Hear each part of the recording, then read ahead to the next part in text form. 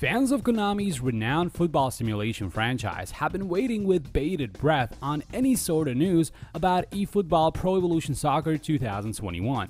The word out on the street regarding this game at the moment is that it will actually be a mere season update to PES 2020. This information comes from an Australian classification website who published an entry titled eFootball PES 2021 Season Update. While not officially confirmed by Konami as of yet, there seems to be little room for doubt that this scenario will indeed turn out to be true.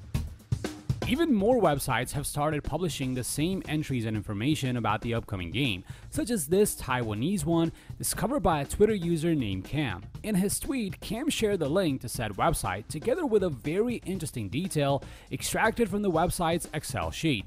According to the information provided, the release date of eFootball PES 2021 is supposedly slated for September 15, 2020. Now, this could well be a placeholder date only, and given the fact that Konami themselves are yet to officially announce the game, we suggest you take this information with a grain of salt. However, seeing a new PES game drop in September is to be expected, considering the fact that PES 2020 was released on September 10 last year.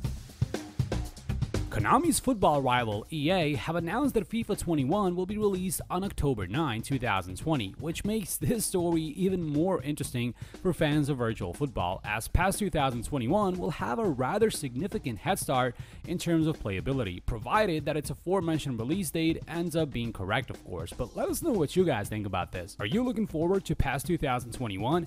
Let us know in the comment section below, and please make sure to head over to AltChar.com for much more content like this, and please subscribe to our channel so you don't miss any of our upcoming content. Thanks a lot for watching. This is Sabriel, and see you in the next video.